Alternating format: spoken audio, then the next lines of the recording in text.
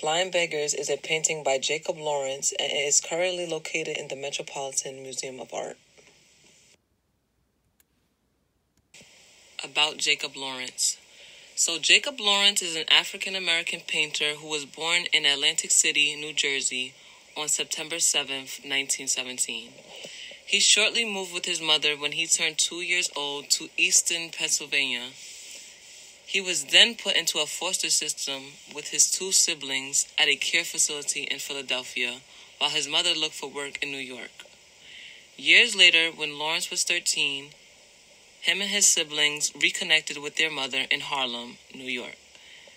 This is where it all began for Jacob. With his mother's encouragement to his work, she enrolled him in Utopia Children's Center, which had an after-school art program. Even though he dropped out of school when he was 16, he continued taking art classes in Harlem with his mentor, Charles Alston, and they would frequently visit the Metropolitan Museum of Art. Techniques and media. Jacob used paper covered boards and tempera paints which dry quickly and create matte black surfaces. He used this technique in his artwork for about 60 years. He mainly used neutral colors like black, brown, gray, and yellow. His paintings weren't very detailed, but it was bold and told a story.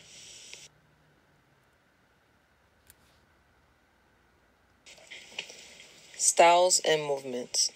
Jacob Lawrence produced his Blind Beggars painting while working for the administration's Federal Art Project, part of President Franklin D. Roosevelt's New Deal. He was a passionate storyteller which showed in his artwork and documented African American experiences and the struggles they came across. His art shows his quest for freedom, human rights, and social justice. Most artwork done by Lawrence was a detailed view that offered the real-life effects like the streets, brothels, and pool halls of Harlem. He brought attention to Harlem with his art from the language of pattern, repetition, and rhythm of his pieces. Lawrence effectively spoke to an audience outside of Harlem and the movements of the life above 125th Street.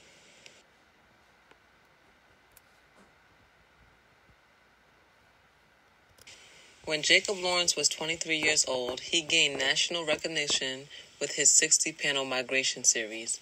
It represented the migration of African Americans from the rural South to the urban North after World War I. As you can see, he uses the same style and technique to represent the movement of the African American people and also the color theme similar to the Blind Beggars painting. Jacob Lawrence once said, "My belief is that it is more important for an artist to develop an approach and philosophy about life.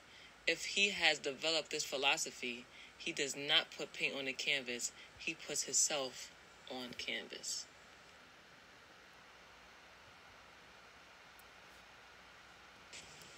About the painting. In 1938, Jacob Lawrence completed a mural entitled Blind Beggars for the WPA. The size of the piece is about 20 by 15 inches. It was given to the Metropolitan Museum of Art in 1943. Jacob had many different art styles such as Cubism, modern art, Harlem Renaissance, and social realism. This painting is showing a visually impaired couple walking down a sidewalk surrounded by frolicking children. Blind Beggars exhibits Lawrence's characteristics concern for social issues. Content of artwork. The most trademark highlight of Lawrence's soonest work was his utilization of numerous boards, each joined by a narrative caption. Lawrence is known for telling African and African American history through his paintings. Lawrence documented everyday life from his experiences in Harlem through different shapes and dense matte colors. The characteristics of this artwork shows Lawrence's concern for social issues. This makes Lawrence's work very influential because it gave a vision to see what life was like as an African American in Harlem and symbolizes the culture and traditions.